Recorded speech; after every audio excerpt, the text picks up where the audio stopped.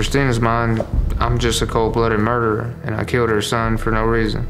About 10:30 tonight, we got a call about shots fired in this area. Still no word on a possible motive.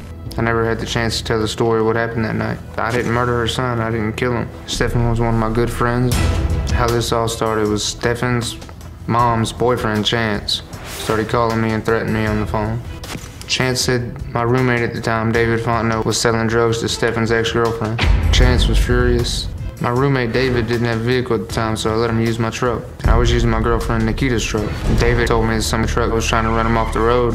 He said 2 guys were in the truck hollering at him and calling him a bitch and telling him they was gonna beat his ass and they were gonna kill him. When he described the truck, I knew it was Stephen's vehicle. David was so mad he went and got a gun. It was about 10:30 at night and we were in a parking lot near Stephen's house. David was driving my truck and I was driving my girlfriend Nikita's truck. Next thing I know, David and I were talking and Christina, boyfriend Chance, and Stephen were throwing rocks at our trucks. In a split second, I saw the gun go off.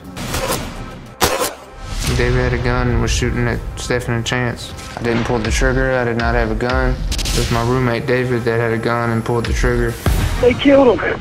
Stephen, please hurry. Oh my God.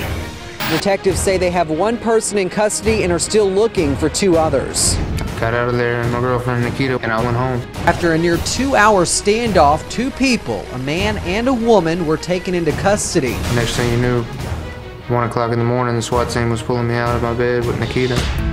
I was charged with 2nd-degree murder and 2nd-degree attempted murder. I spent almost 3 years behind bars.